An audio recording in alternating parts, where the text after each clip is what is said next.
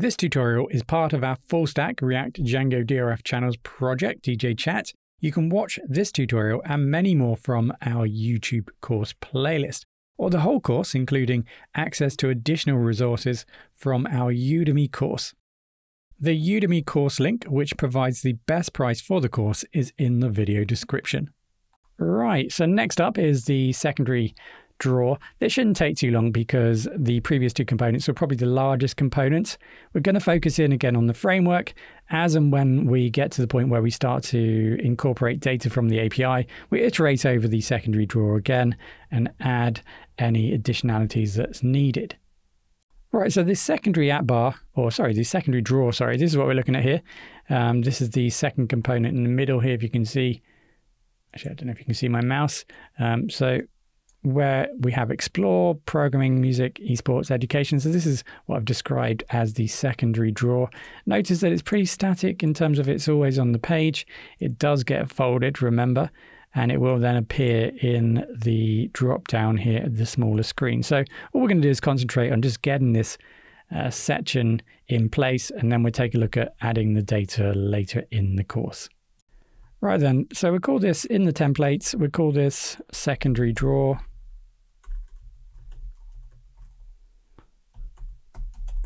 Okay, and then inside of here, let's just get going. So we'll call this, again, secondary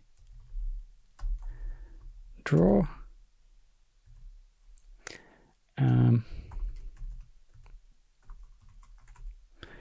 So we want to return something, and then we want to also export default. My brain and my hands always want to do something slightly different. Doesn't always help. Right, so there we go. Right, so what we're going to do here then, remember what we're trying to do here. We need to create some sort of div element which resides on the right-hand side of this primary draw. Right, so we start off with this template. I'm not entirely sure if you want to see me write out code. We've done it a few times now, so I've just incorporated this in. So this is the starting point for the secondary draw. You can quickly tap it out if you're following step by step, line by line. Right, so once we've got this in place, we're going to need some sort of box, right? So some sort of element where we're going to hold everything together. So that's our box, and then inside of here, this is where we want to now add some style. So let's just import our box in from the material UI. There we go, and here we go. Right, so we need to think about this. So the minimum width, so we're going to set a minimum width here. Okay, so minimum width, and that's going to be the secondary draw width. I'm not entirely sure if we actually have that yet, so that's something we need to potentially build in a second in the theme. So let's go into theme dot secondary draw.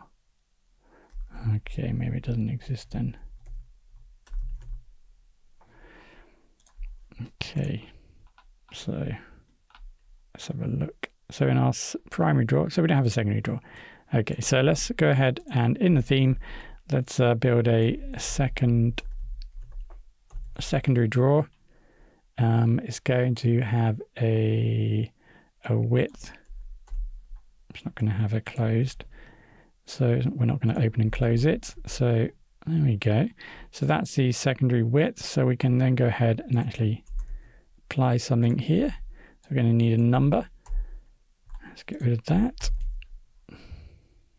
So this is going to be set to 240. Right, so let's go back. Theme dot. Hopefully this will now be available. Oh, of course, we've not incorporated the theme yet, which doesn't help. So let's go ahead and do that. So box and create. Oh no, we don't create theme.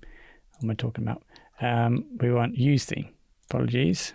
So let's bring in use theme.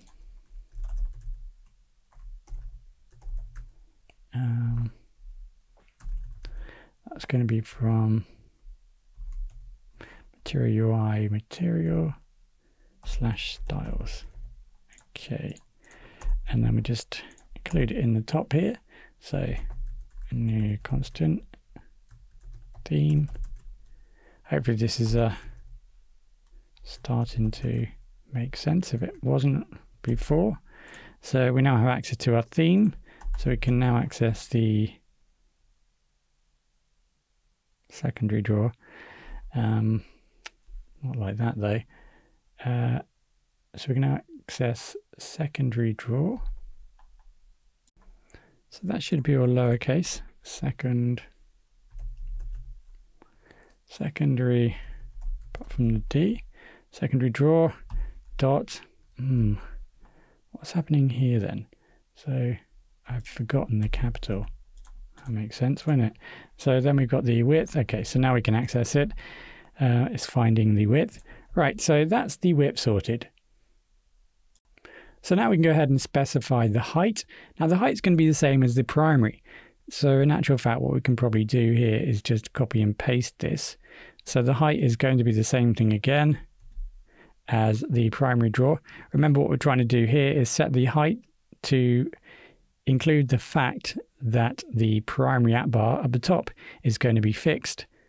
So we need to take that in consideration. So let's include that in here. So we've got min width and then the height. Now, because of that, remember, we need to make sure we set the margin at the top. So I can just copy this from the primary drawer. Again, there we go. So that's now the height in place. Oh, sorry, the margin at the top. So it is reduced down from the at bar. So let's just add some random text here. By all means, go ahead and copy and paste the array if you like, if you prefer. So we can add that in there, just to add some text for now. So just update that to include the typography.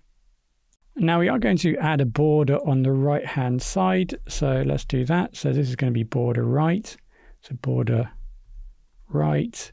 So let's set the border then to 1 pixel. So backticks here because we're going to be utilizing the theme solid. And then we're going to use the theme color so it's consistent throughout. So for example, when you do add, for example, lists, etc., and there are dividers there by default, this is the default color for it. So it just makes it easier to work with ultimately throughout your site because all the borders are going to be the same color. Right, so that's the border right, and then we can also set it because we want to set the display so that when this is viewed at the smaller screen, it doesn't appear. We want to remove it when it gets to the extra small, right? And when it gets to this small, we want to then make sure that it can be viewable. So we add block. So that's a nice and easy way. Don't forget the comma between that. There we go. Now then, to actually add it, remember this is just a template. We need to add it now to the home. So go over to home. We need to add that in. So we're going to import that in. So that's going to be the secondary drawer. And then we can go ahead and hopefully add this right here. So when we look at the preview now, you can see, well, in actual fact, you can see there's potentially an error here. So first of all, the width isn't taking place, right? So the width that we set, 240, that isn't being applied. So that's the first thing. The second thing is when we scroll, notice that we start here. So that's the height, okay? So we've just measured the height from this point where 1 is to the bottom where you can see. So when I scroll down, notice that in actual fact, when I scroll past 14, well, you can see here that it stops. The border stops. Now, if I try to, well, in actual fact, it's not scrolling, is it, inside of it? So this is an example of potentially the screen scrolling rather than this particular element. So we just need to make some changes. I'm not entirely sure why I was milking that, but I was trying to build up to this point and I could have just said it. Apologies.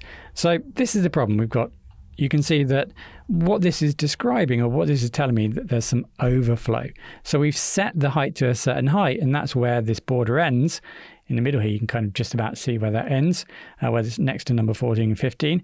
So what we need to do is tell the browser that everything else needs to be hidden, and therefore we can then go ahead and just scroll. Instead of scrolling the whole kind of page, we can just scroll down and it would just show us all the numbers that are below without this issue that we have here with the border. So very simple. I'm sure I could have described that more effectively, but we're going to use overflow. Apologies. Right, overflow. We're going to set that to auto, and then when we go back, you can now see the element has its own scroll bar, and we can scroll up and down. The minimum width, let's remember that we're trying to use pixels here, so we need to define pixels. Let's not forget that. Let's go back, and now you can see we've got the width, and we've got the correct scrolling. Excellent. Apologies for keep repeating, but there's more to come here. This is just the template. We've sorted that now. As and when, like I keep saying, we start to incorporate the data from our API, we'll then actually pad this out or incorporate the components that fill up this space.